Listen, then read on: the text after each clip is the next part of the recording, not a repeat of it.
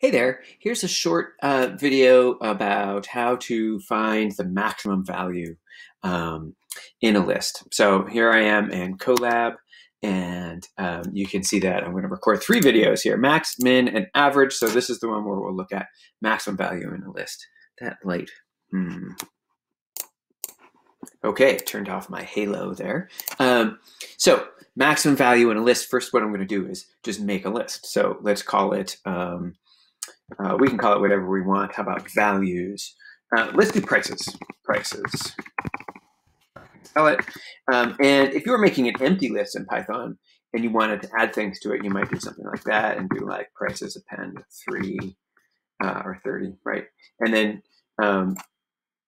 and you could just keep appending values. But when you're creating a list from scratch, or like something like I'm doing here, I'm just kind of want a list. You can create it immediately right here by adding a bunch of values to it. So let's do 10, 30, 5, 2, 7, and 15.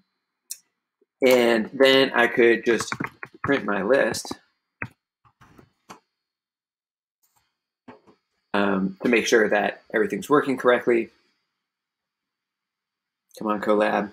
Sometimes it takes a little time to get started, fired up here, and there's my list right here. There's my list. So now instead of, I don't want to print the prices, I want to see the maximum value. So in order to do that, one classic way would be to start with, let's make a new variable that's going to hold the maximum value, and then we'll go through we'll iterate through the list. We'll check every item in the list and compare it to our maximum so far. And if we encounter an item in the list that's bigger than the maximum that we've seen so far, then this new item becomes the new maximum. And we keep going, looking for an item that's greater than the maximum that we've had so far. So here's how we do something like that. Start off by creating a value, like a temporary variable to hold our maximum value. So let's call it max price. And we'll start with the lowest possible value that we can think of. If we're dealing with prices and we know none of them are going to be negative, then we could just make max price get 0. And then we can say for item in prices. So this is a for loop that's going to access each item in the list.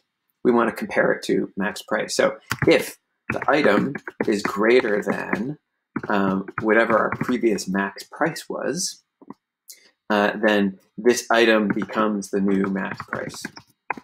So max price then will become the new item. And then we can just print the max price.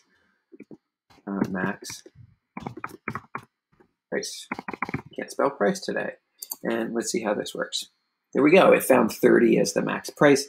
And maybe I want to prettify that print statement a little bit by saying something like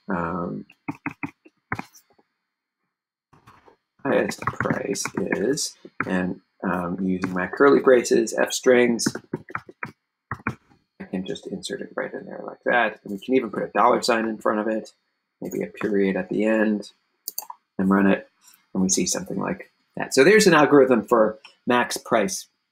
Now I do want to show you, or maximum value in a list, I do want to show you another way that this is sometimes done. Like maybe you don't know if there might be negative values in your list. Like this could be, change in stock prices per day. And sometimes it goes up, and so it's positive. Sometimes it goes down, and so it's a negative value. So think about why that wouldn't work in our current setup.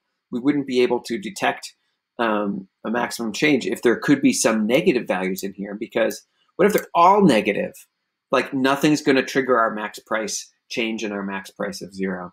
So another way that people go about doing this sometimes is if you don't know like a lowest possible value, instead here, we'll just take the first value and call that our maximum. And then we go from there and look for anything bigger than the first one.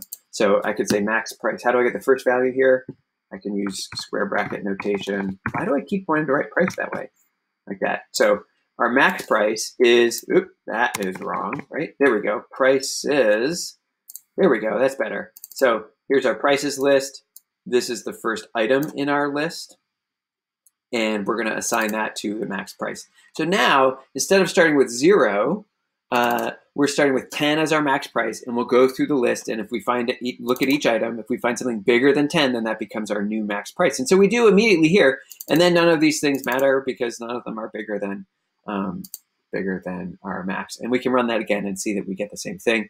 If I throw on a super large number at the end, then you can see that that picks it up. So here we are finding maximum value in a list, and specifically an unsorted list, right? Maybe later we'll get into sorting items in a list, and then it's, you could probably think of a more efficient way to do it if you were working with a sorted list. Okay, so that's it. Next videos, I'll show minimum and average.